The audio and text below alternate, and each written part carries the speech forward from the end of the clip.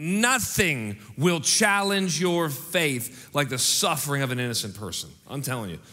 You see some child or some young adult suffering, and it will challenge your faith. And I love what Maggie said. This is what suffering does. She said, suffering strips away. That's what it does. If you've ever been through suffering, it takes from you. It takes your health. It takes your opportunities. It takes your future. I've talked to people before, and you know what they experience when they suffer? Dream death. Have you ever had dream death? That's when all of the things that you thought you were going to do or you were going to do in your marriage or you're going to do with your family are no longer happening. And I love what Maggie said. She basically says, I'm going to trust God. I'm going to embrace the mystery. God is working, but I don't know how. And at the end of that story, we got to see a little bit of how God's working. Let me just say this, by the way. If you are suffering in any way, this is why we have a prayer team at the end of the service. If you're going through something, just while we're singing that last worship song, I want you to come on up and I want you to get prayed over. Because one of the things we're going to do as a church is we are going to walk together through suffering, okay? This is why we gather together. And by the way, speaking of gathering together, we had something incredible happen on Friday night here. I want to show you a picture. We had 1,000, or actually over 1,000 men for our men's night. Isn't that incredible? Guys, look, again, I'm not guilting you. I'm not making you feel bad. If you were not here, you missed out, totally. We can't put lightning in a bottle. It doesn't transfer on YouTube. You had to be here. It was John. I picked John up from the airport. The guys heard this story because I told them it when they were there that night. I picked John up from the airport, and he says, mate, he has all this language for me. He's Australian. He says, hey, mate. He said, how many men do you think are coming tonight? I said, well, we have 900 registered. He said, that's the largest group of men that I will speak to this entire tour. So why am I telling you that? God's up to something unique.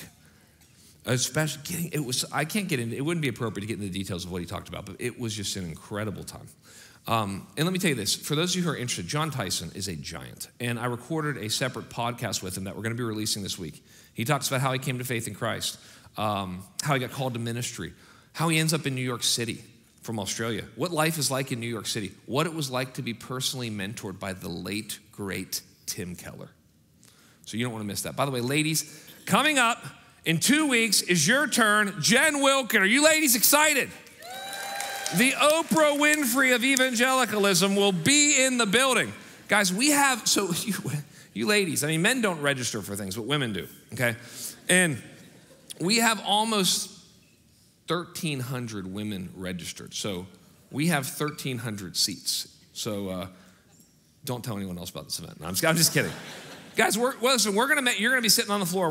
We'll seat the mezzanine. We're gonna make it happen. You're gonna want to be here for that event. Finally, guys, it's Mother's Day. If you're just finding out it's Mother's Day, you are in so much trouble.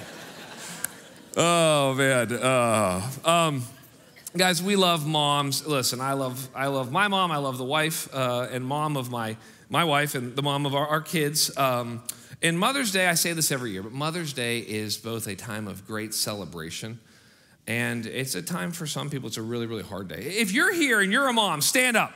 Just stand up if you're a mom. Get up. Come on. Look at this. All around this. Hey, listen, if Christ is the head of the church, moms are the heart. Sit down. Ladies, thank you so much. And listen, John Tyson just did something to me this week. I mean, he's just a man full of faith. And, I was thinking, I thought,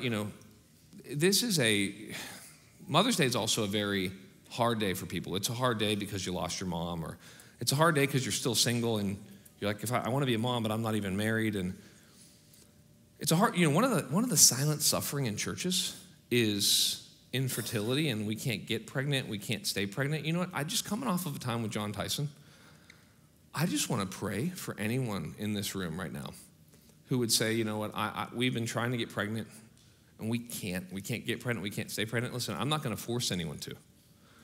But if you're in here right now, I'd like to pray with you. But I'd like the people around you to pray with you for a second. If you're here right now and you're struggling with infertility and you would have the courage to stand, would you stand? We want to pray with you on this Mother's Day.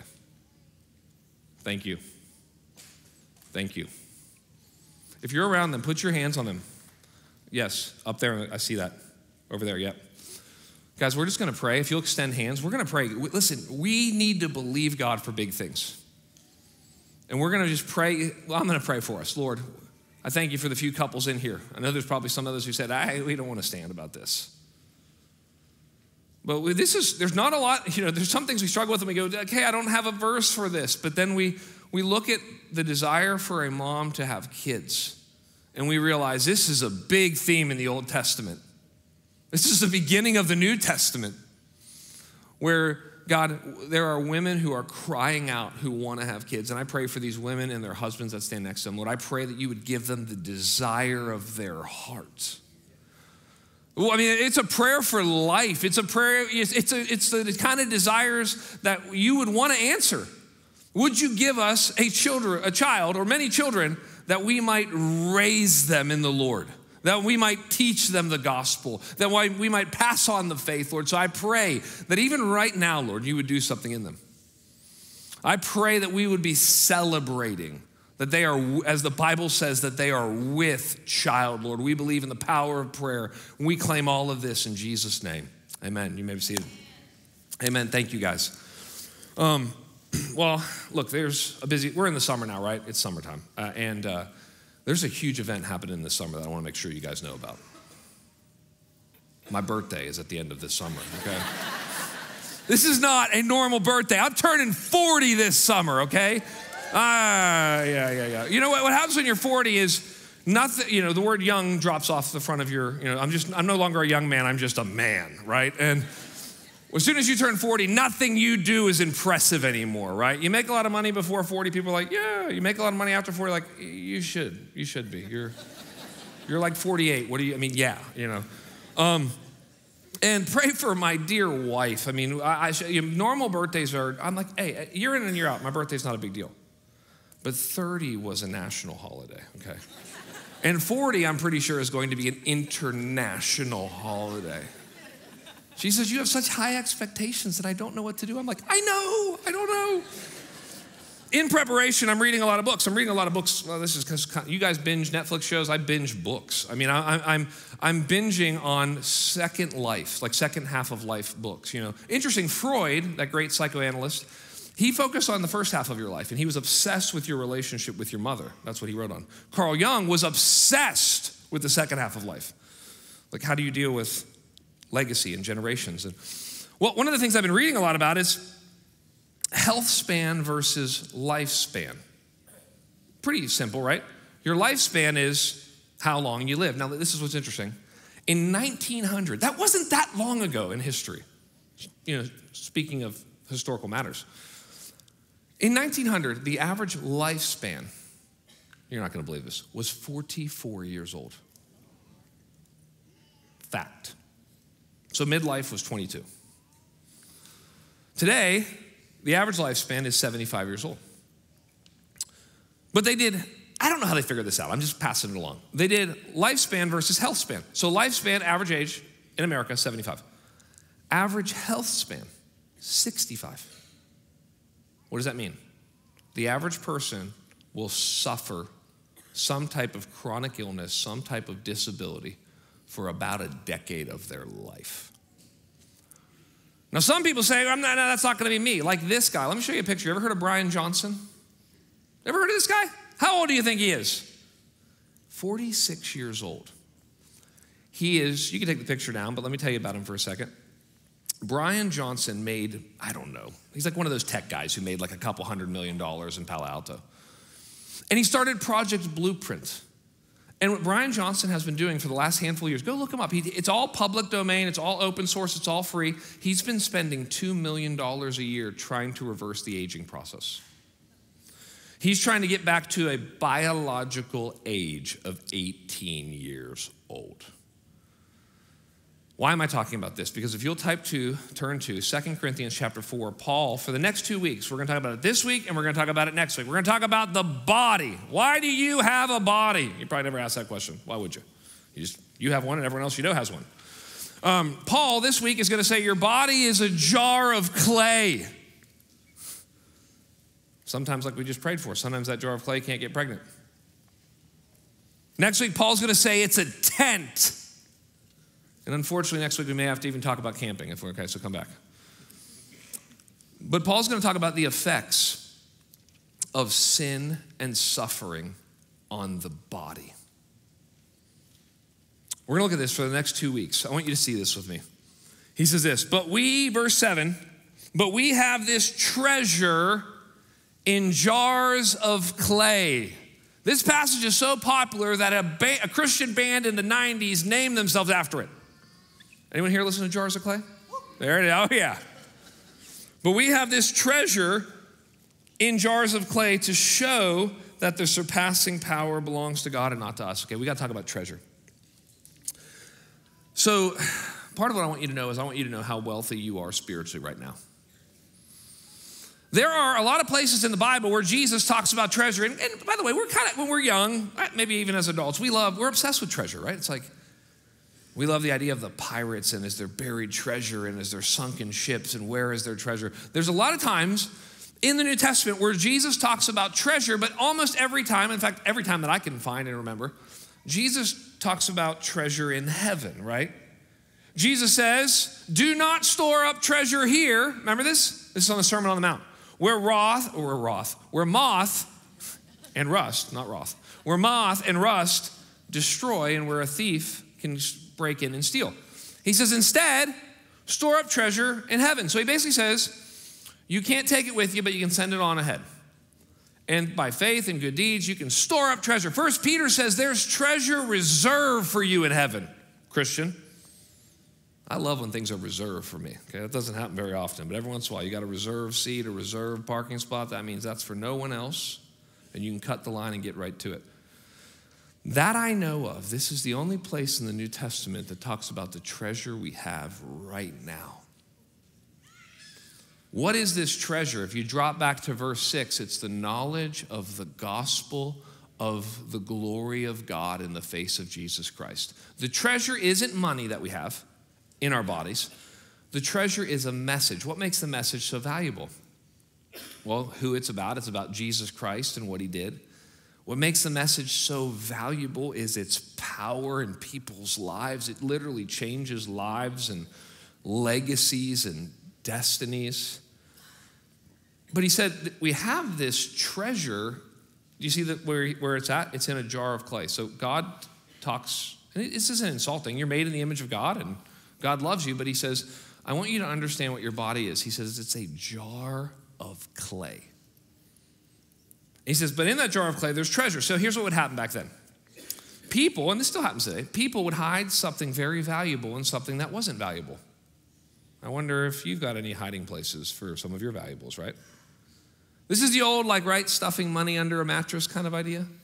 Back then, they would say, okay, something's valuable, I'm going to put it in this jar. Sometimes they would bury the jar in the backyard. These were common jars. So here's a way to think about it. We don't use jars or vessels like this as much anymore. This would be like God saying, if you used it today, one translation might be, you're like the plastic bag that carries the groceries or your shopping items. Or maybe the better definition is you're like Tupperware, right? Remember, you ever cook someone has a baby or whatever, or they're sick, and you bring them a meal, and you bring them a meal in Tupperware. Do you ever ask for that Tupperware back? Well, you shouldn't, okay? It's a little strange if you're doing that. Because it's not about the Tupperware. It's about the items that were in the Tupperware. Now, here's what I want us to understand. This is so freeing, that you're a jar of clay. Here's what this means, that you're finite, that you're vulnerable, that you're fragile, that you're limited. See, as a jar of clay, you just realize, okay, we have limited time here.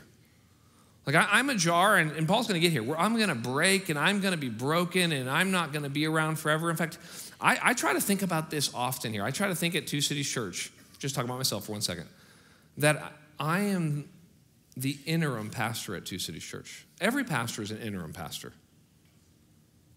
In 50 years, probably much sooner, somebody else will be here and I'll be dead and gone. As the great theologian Conan O'Brien said, he did say something very deep. He said, all graves go unvisited in the final analysis. When's the last time somebody visited your great-grandparents' grave? It's been a long time. I don't mean to be too dark. It's like, there will be a time, if the Lord tarries, where no one will come and visit your grave anymore. You're a jar of clay. You're here for a limited amount of time. You get about 28,000 days. We have limited energy, right? Especially the older we get, the less energy we have, and Paul's going to talk about that. We have limited gifts, and then we're just fragile, guys. Right? Like one accident can happen. These jars, by the way, were very easily broken. Right? You've seen this before in your life or someone else's life. One accident on the mountain bike. Like one colonoscopy that you go in and they find something that you didn't think that. It's just like, dude, you will immediately feel your mortality. So what should we do as jars of clay? There's three things you need to do as a jar of clay. Number one, be empty. It's like, well, what kind of jar would God use? God loves to use an empty jar. The problem with us is we're so full, right? And some of us are full of maybe sinful things, but we're full of just fluff, and all we do is consume. Like, we just consume food, and we consume social media, and we consume streaming services, and we consume YouTube, and we're just not empty. One of the things John Tyson was telling me this week is, and I've told you this before, he said the people that God uses are not just the godly and gifted. That's what we think. Who's the most godly and gifted people? That's who we need. He says it's godly, gifted, and the power of the Holy Spirit. God uses those who are empty. God uses those who are available. God can't use a jar that's not around, even if it's empty. We were just down, a couple of us, not that long ago. I was down in Florida at this church that's just growing so quickly. And we were down there to learn from them. And we basically said, guys, we're growing, but you're growing even faster. And how do you find leaders? Because that's what that's leaders and money. But how do you find leaders? Like how do you launch more and more community groups? And I've been thinking about this for like 3 months.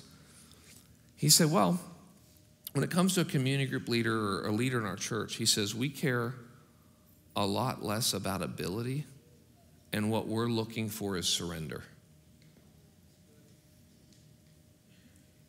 He said, when we're looking for a community group leader, we want them to have good character. We want them to have some social skills and be able to talk.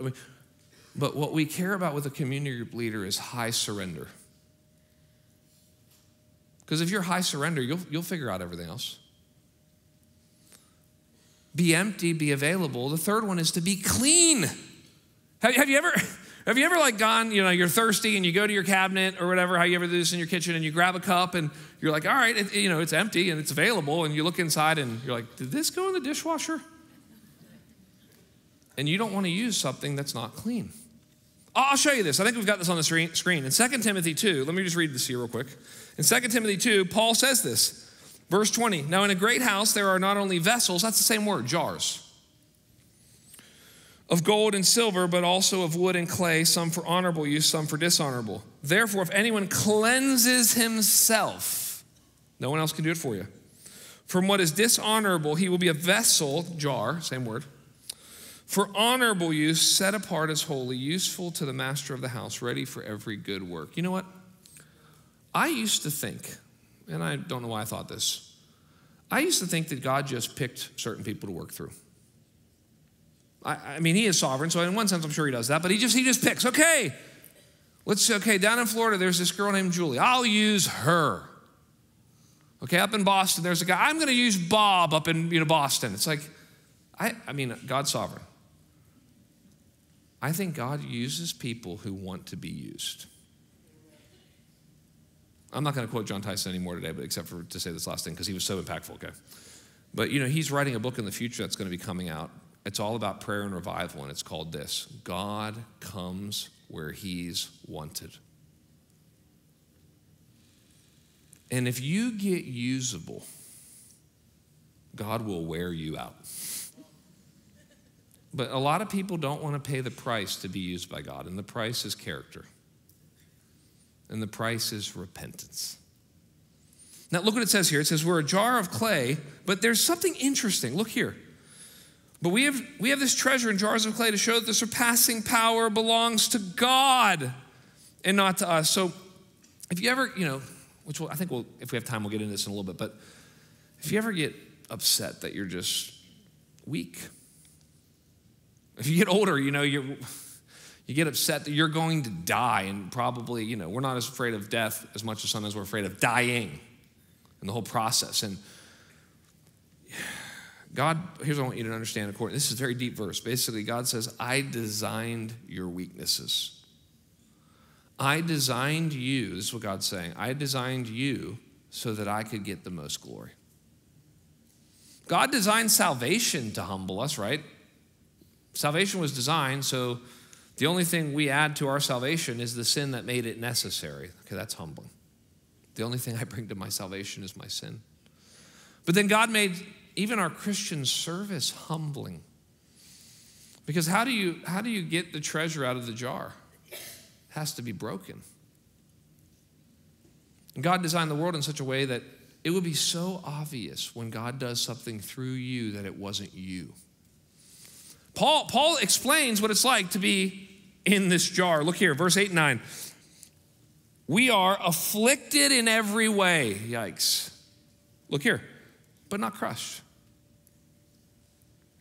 We are perplexed, but not driven to despair. We are persecuted, but not forsaken. We are struck down, but not destroyed. What do you notice about all those? It's a reality that he's experiencing, followed by a but not. 4 times, you can go back and look at those 2 verses. 4 times he says, but not. There's the appearance of things, and then there's the actual reality of it. I want to talk about this. He talks about the 4 types of sufferings we experience in this jar. The first is physical suffering, right? He says we are afflicted, but not crushed. And this is, if you've been following along on our series, the word afflicted it was there the first week. This is where Paul uses this at the very beginning of 2 Corinthians 1 to talk about his life. It means pressure. So what he's literally saying is, I'm pressed, but I'm not crushed. Here's what I want to encourage you with if you're a Christian. You can handle more suffering than you think. Here's how life works. The average Christian thinks they can handle more temptation than they can. They can't. And they don't realize they could handle a lot more trials than they currently are. Because you can't think about the future apart from the grace of God. So when the trial is there, God doesn't waste his grace. He doesn't give you the grace before the trial. He gives you the grace in the trial. Paul says we're afflicted. He says, but we're not crushed. The second, he talks about mental suffering. We might say emotional suffering. He says, I'm perplexed, but I'm not driven to despair. What does it mean to be perplexed? The Greek word literally means I'm in a state of confusion. Thank you, Paul. Thank you, Apostle Paul, who hears directly from God and writes scriptures. Thank you for admitting that even the great Apostle Paul, under the inspiration of the Holy Spirit, says, guys, there's a lot of times where I'm confused. This is why the longer I pastor, the more I realize you just got to embrace the mystery of life. It's like, man, why did they have a stillborn child? It's like, I'm perplexed, but not driven to despair. Why did she leave this earth so early and leave 3 kids behind? I am perplexed, but I'm not driven to despair. Paul says, basically, I'm in a state of confusion, and I have more questions than answers. We've talked about that a lot here, but I know the one who has the answers. And look, I don't think God owes us an explanation, but I do think to show off his wisdom and his goodness, I do think in heaven God will explain all these things that we can't understand right now. He says, here's what it's like to be in a jar. You're crushed. You're afflicted, but not crushed. You're perplexed because you're finite. Your brain weighs 3 pounds. That's what he's saying. I can't think of all this. Look what he says next. He says he's persecuted, but not forsaken. Okay, the word persecuted here means literally hunted. You just think about the Apostle Paul's life. He's like, people are after me. he would upset some people and then he'd leave the city and sometimes they'd come after him. They'd follow him to other cities. And Paul's like, everywhere I go, people are hunting me. He said, I'm persecuted but not forsaken. He's basically saying when everybody is against me, God is still with me. One of my most meaningful experiences, deepest experiences of my first year or two here at Two Cities was actually something that happened at a different church. But there was this guy, and he was like in his 30s, and I remember he died. It was a heart issue. He died. This was about 5 years ago. He died in his early 30s. Was at Chick-fil-A, had some chest pain. All the cardiologists are confused. He just died, leaving 3 kids, the youngest of which was 3 months old. And I didn't even know him well, but I snuck in the back. I sat in the balcony at this big funeral for him. And I saw his wife with their 3 kids, and she's all dressed in black. And I was completely overwhelmed. And there's all these different speakers that come, and I'll never forget this one. He wasn't even a pastor. I don't know why he was speaking. I can't remember his role in the family. He gets up, and he flew there from far away, and he said, I came here today, I make this up. He said, I came here today from Idaho. And he looked at the widow in the front row. I came here to tell you, God has not forsaken you. And I was like, okay, that's a word. Because when your husband dies and leaves you with 3 kids, you might think, has God forsaken me? Paul says, I am persecuted, not forsaken. Last one, I'm struck down but not destroyed. That's a wrestling term. He's like, I'm body slammed. Here's what Paul's saying real quickly. I keep getting back up. That's it. All you have to do is get back up as many times as you've been knocked down and you're doing well. The Proverbs says a righteous person falls 7 times. 7 in the Bible means indefinite. Keeps falling, but gets back up. Now, look, it gets more interesting. We got to spend some time on this. Look at verse 11. Always carrying in the body. It's like Paul makes it so hard on us, guys. Look at this. Always carrying in the body the death of Jesus. What does that mean? So that the life of Jesus may be manifested in our bodies. Basically, here's what Paul's saying. I am a pallbearer for the Lord Jesus Christ. You ever been a pallbearer? I've had the honor to do that. The pallbearers are close. They were close. They were close to the person who died. Paul says, I know he's risen, but I carry the death of Jesus Christ with me everywhere as if I was a pallbearer. He's like what Luther said. Luther said, I feel as though Jesus Christ died yesterday. And then he says more though. Look, 3 times he talks about death. For we who live are always, Paul, always be given over to death for Jesus' sake so that the life of Jesus may be manifested in our mortal flesh. And then here's another, we get these little summary statements of Paul's ministry. He's like, let me say it in a sentence. Here it is. Here's my ministry in a sentence. So death is at work in us, but life in you. Okay, I don't even know how to talk about this. I mean, different books in the Bible, I'm going to preach, as long as I'm here, I'm going to preach as much of God's word as I can, and we're not going to avoid anything. But when I approach of different books, I'm like, I don't know if our church is ready for this book.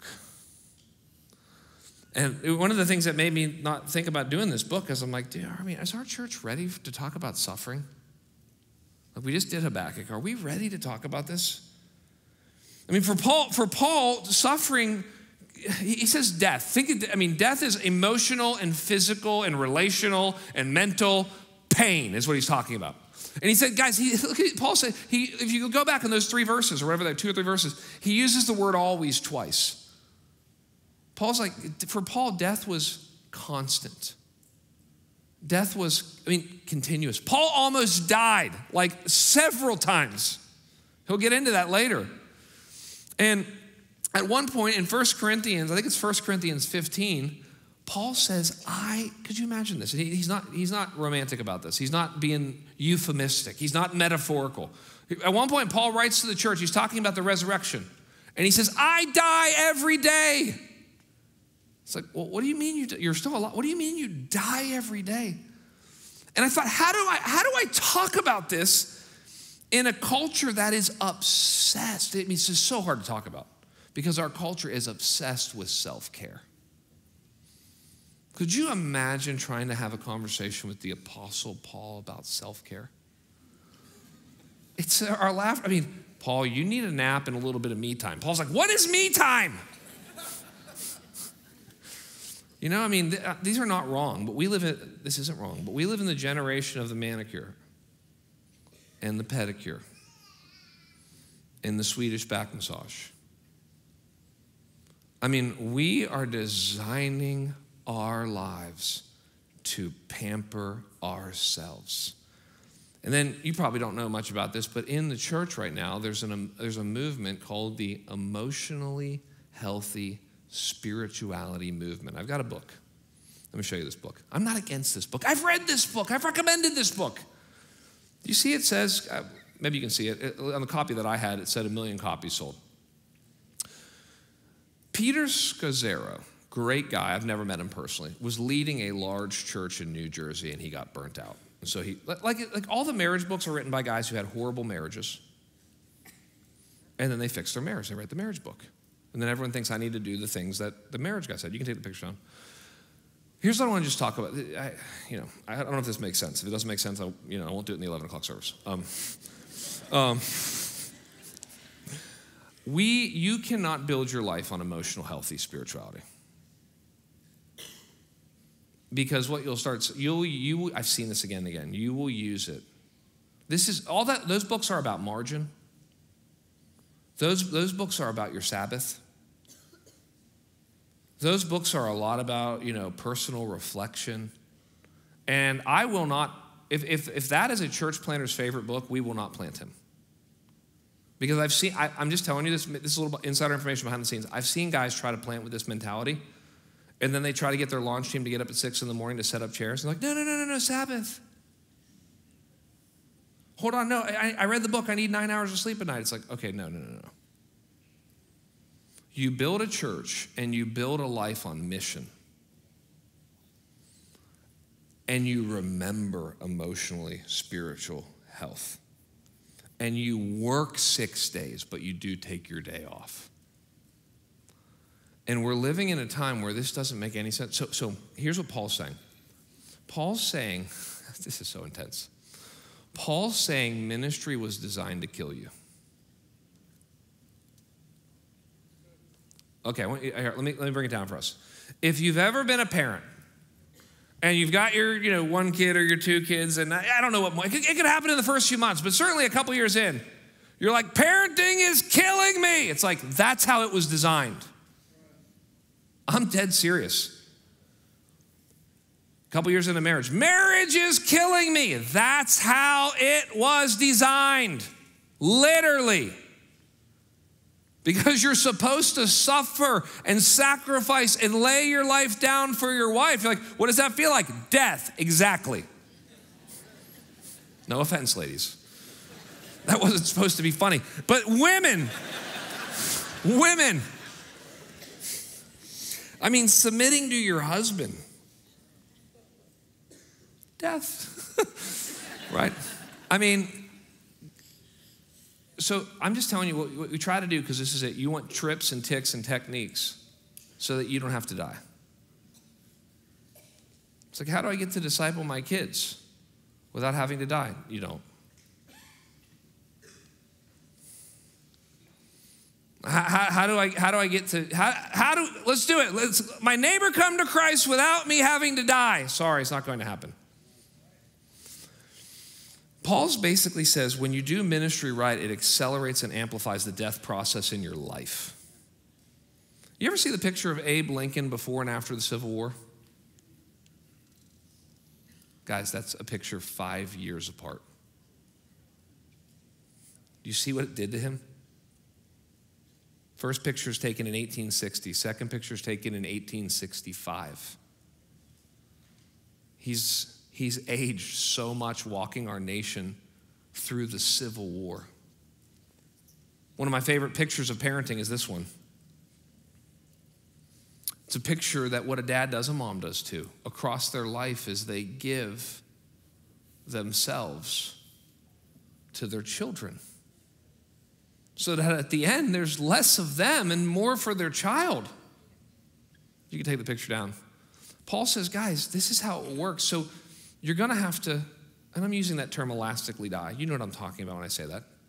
There's 3 types of death. There's death to self. That's the hardest. What does Jesus mean? Guys, what does Jesus mean when he says, do we believe this?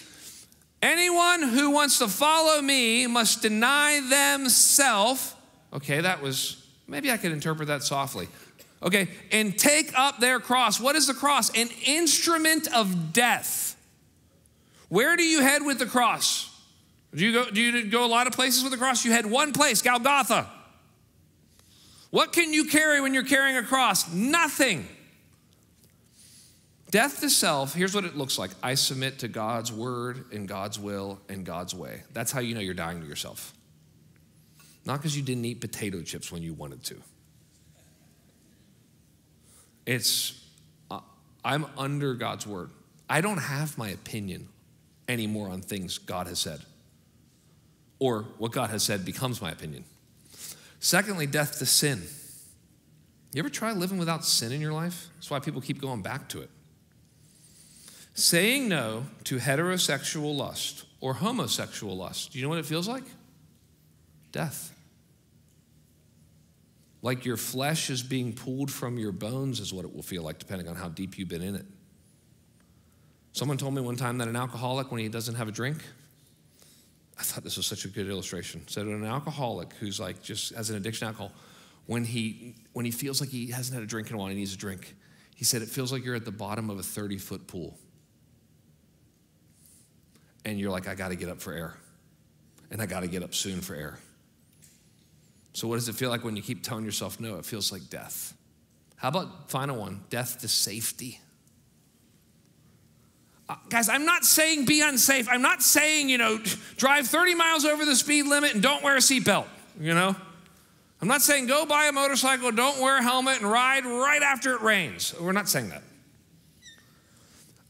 But here, I think we're desiring adventure, guys. Why do we go on roller coasters? Because our lives are so boring,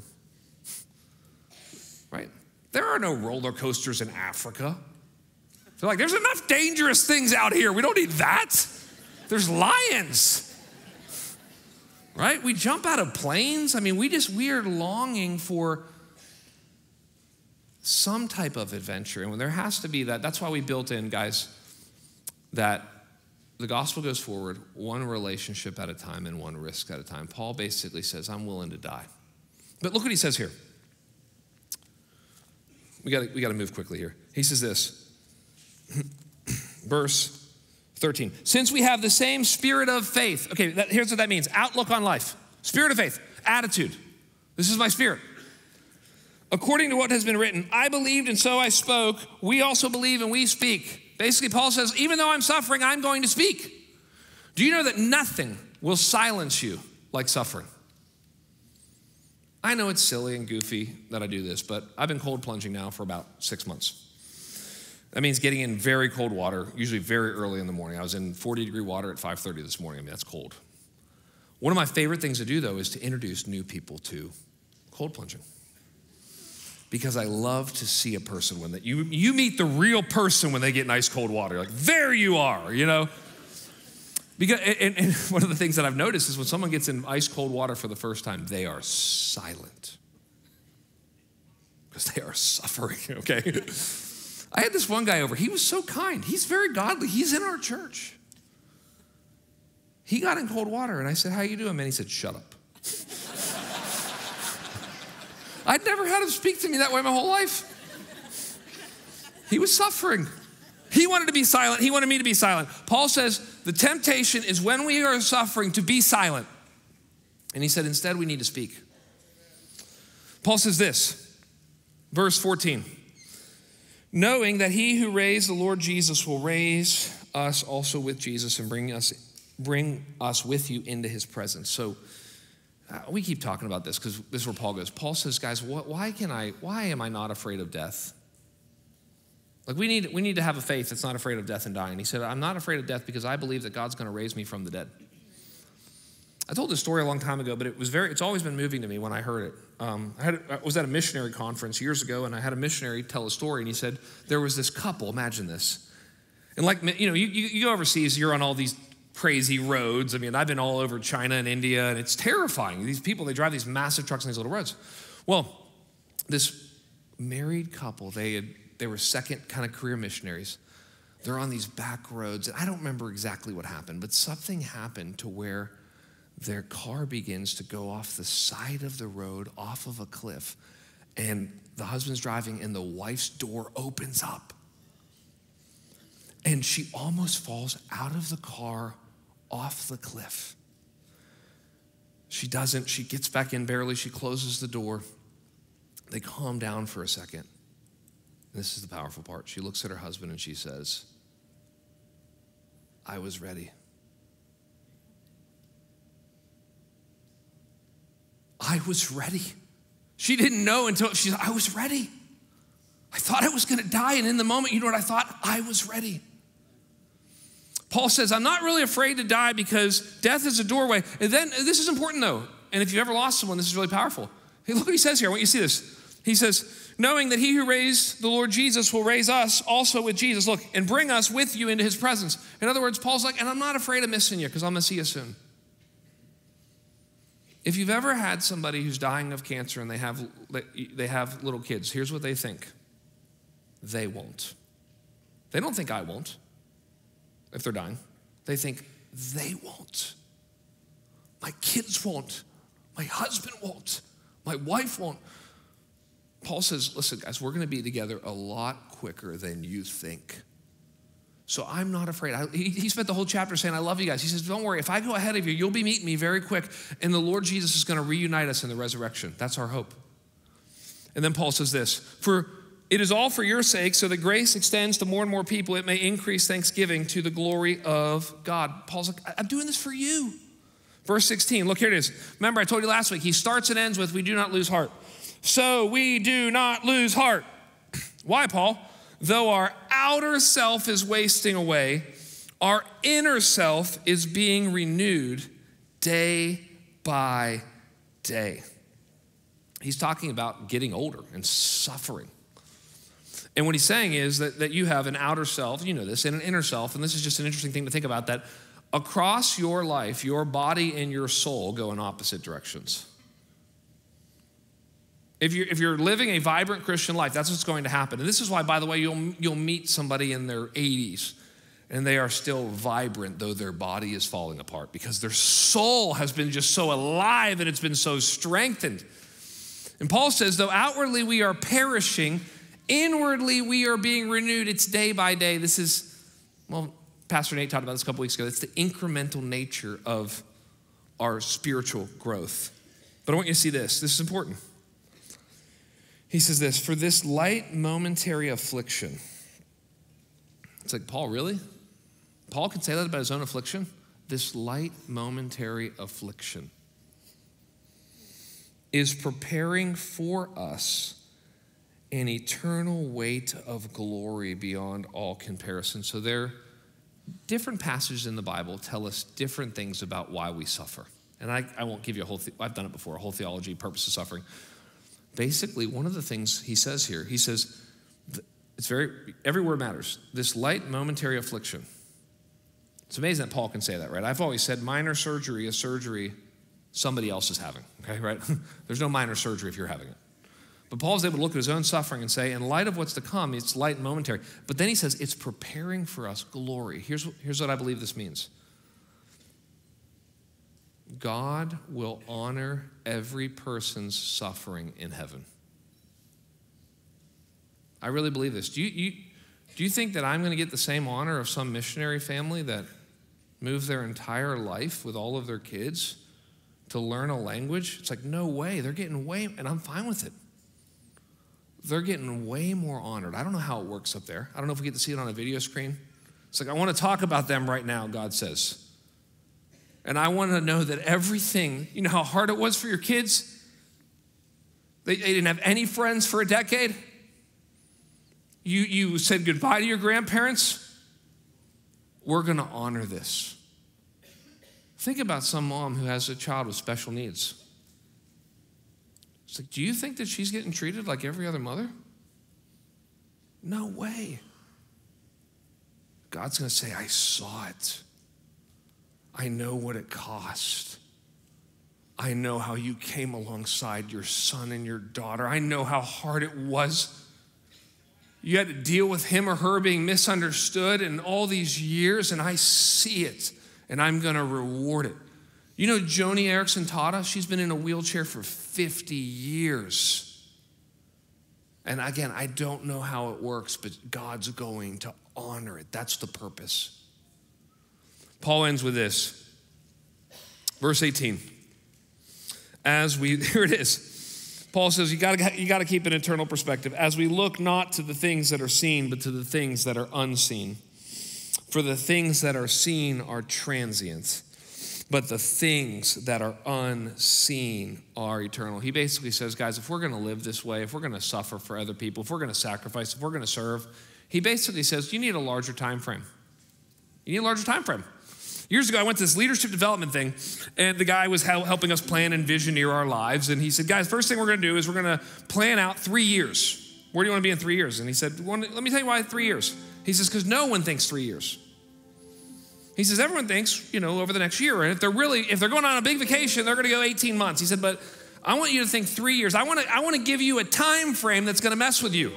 That's what Jesus is doing through the Apostle Paul. I want to give you a time frame that's going to mess with you. It's eternity. And basically, by the way, that's what it means to be mature. Like, there's a lot of different things about how do you become mature. One of the main things, like when you see your son or your daughter become mature, it's when they stop thinking just about now and they start thinking about later. And what Paul says is we can't just think about now, we have to think about later. He says, in fact, he says it really strongly in verse 18. He says, we don't look to the things that are seen. He says, we look to the things that are unseen. In some ways, and I don't understand this, in some ways, the unseen is more real than the seen. How's that possible? Can that be possible? It's like, how can something I don't see be more real than what I see? Well, everything that we see is going to pass away, the Apostle John says. But what is unseen is eternal, so it will always be here. Guys, what would it look like if we actually lived like the Apostle Paul? Let me summarize Paul's message today. A ministry that costs you nothing accomplishes nothing. And the Apostle Paul says, if you want to make a difference, you're going to have to die to yourself. And so what I want to encourage you as we're closing is I want you to think about, where would I like to see life? It's like, okay, I want to see life in my marriage. Oh, I want to see life in my family. I want to see life in my kids. I want to see life in my neighbors. Great, now you know the domain in which you're going to have to die. And if you'll bow your heads and if you'll close your eyes, I just want to give us a chance, just in your heart. I'm not going to ask them to raise their hands. I'm just going to ask you to respond. I'm going to ask you to just pray the prayer, Lord, would you make me a vessel that is empty? And maybe it's up to you. Maybe you want to just put your palms up like this and just, Lord, I receive. I want to be empty. Lord, cleanse me of whatever needs to be cleansed. Lord, I want to be available. Lord, I know you care more about my availability than my ability. Lord, I want to be clean. If there's an area of your life where you know what, this is it. I need to draw the line in the sand. I need to repent. I pray you do that. Lord, I pray over the men and the women in this room that you would make us like the Apostle Paul. He was so willing to sacrifice.